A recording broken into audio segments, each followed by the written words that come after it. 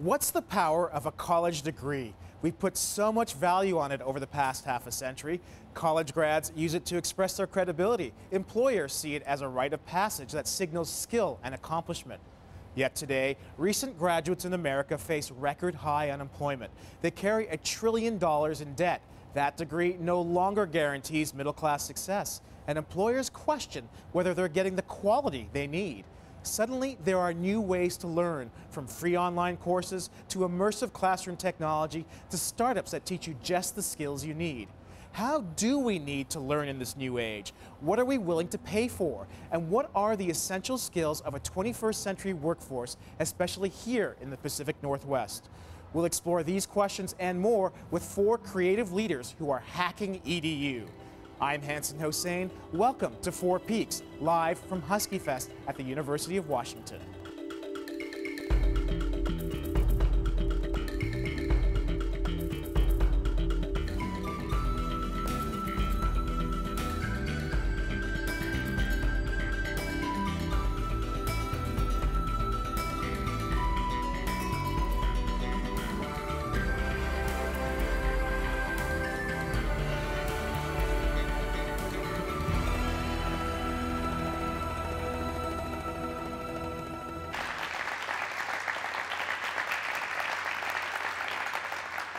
Leonardo da Vinci was an engineer, a scientist, and a painter. His timeless creations prove that experimentation and exploration are common to both art and science.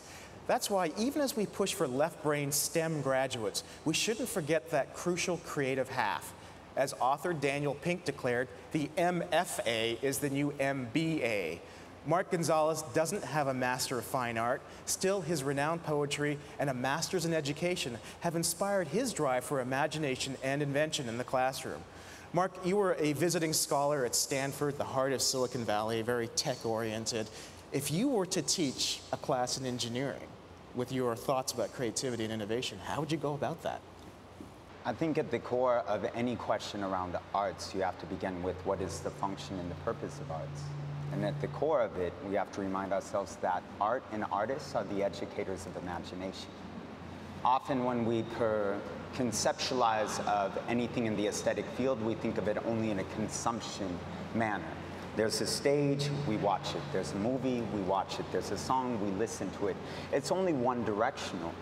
And then we don't necessarily think about the process of creativity itself, that engineers need to be creative to actually address the issues that we're facing as a humanity and as a species in these days and times. So architects have to be creative, both with their resources. Educators have to be creative with their budgets, as well as their curriculum. What we're really dealing with in this time is how do we be more innovative? And you cannot address innovation unless you're actually addressing imagination. So how would you bring imagination? There seems to be such a stigma right now against the liberal arts, against studying poetry, that we have to focus on science, technology, and engineering. How do you say, you know what, you got to learn this stuff too? So I think the way most people would try to frame it would be to bring the question into how the arts can benefit science. And I think it needs to go in reverse and ask, how can science benefit the arts? And how are the arts necessary for the future of humanity? If we look at it inside the United States, and we think specifically, we speak predominantly a variety of many languages. Most people speak a Latin-based language, whether it's English or Spanish. If you look at poetry, the core root of the word poetry means to make things, at least in Latin. If you look at the core root of poetry in Arabic, it literally means to speak emotions. So when we get into the artistic field, we're actually talking about emotional intelligence. And what is the role of emotional intelligence in education? In the United States, 36,000 people a year commit suicide. Over 1 million attempt. If we even look at just the successful suicides, the enrollment at the University of Washington for undergraduates is 27,000. If you took the suicide successes in the United States and put it inside the University of Washington campus, you'd be at a deficit of 9,000 students per year that you're putting into the grave at an early age. And so we have to ask ourselves, when that type of emotional reality is what we as a humanity are facing, in these days and times? How do we begin to unpack and explore that? And how can we unpack and explore that if we're not in conversation and dialogue with our internal emotions as well as our interpersonal emotions? So we've asked you to think about this topic and this conversation, and if you were to create something, some kind of poetry, we asked you to do a little performance for us to sort of get our emotions and imagination going. Do you have something that you could share with us right now? I would love to. Okay, Mark, there's your mark.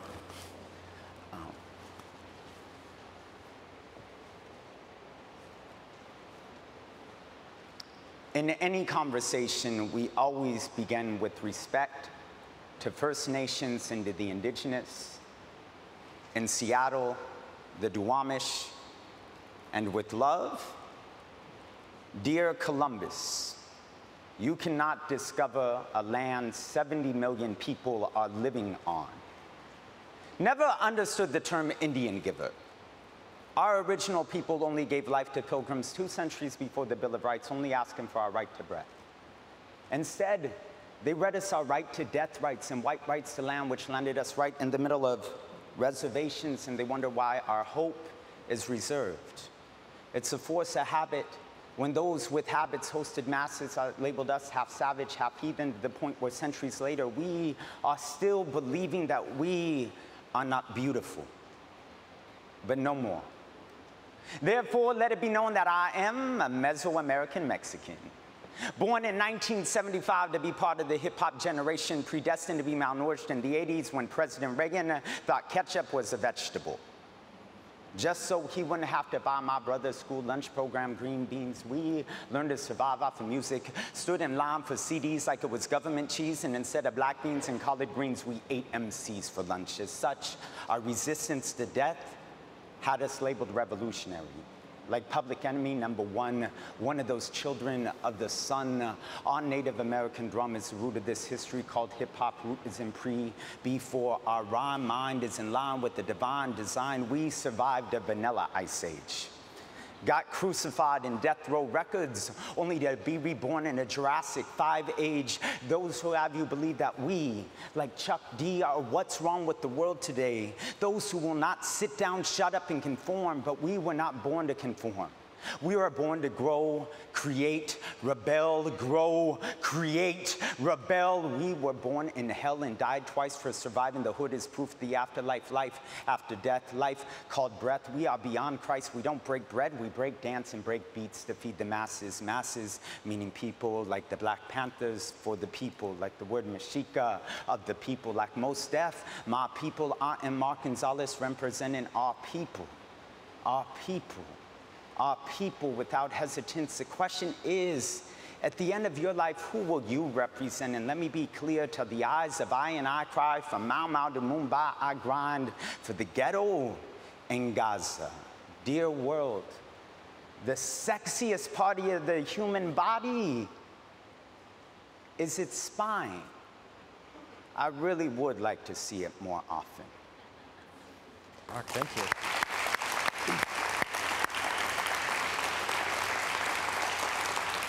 So are we at heart a creative culture here in the United States? I think we have to really address, again, in this time, we need more questions, less answers, and finding that we need to be engaged in a collective process. So when you ask me, are we a creative culture? I actually wonder what our culture is, because politics has a culture. There's a culture of violence, there's a culture of silence. We also have a culture of love and compassion. And all these are both intersecting as well as in conflict with one another. And so we do have a creative culture. We also have a lot of cultures that are ending up with too many people in coffins at a too early age. The question is, which culture is going to win out? And how do we, in this economy, and when we talk about economies, I keep on hearing people talking about we have to get jobs. We have to talk about the future of funds. When we don't even know what the economy of dollars and capital is going to look like in 1 year, how do we begin to address economies of emotions? All right, well, I think we'll leave it there. We'll come back to that when we have our questions from the audience. We'll be right back with all 4 of our creative leaders with questions from our attendees.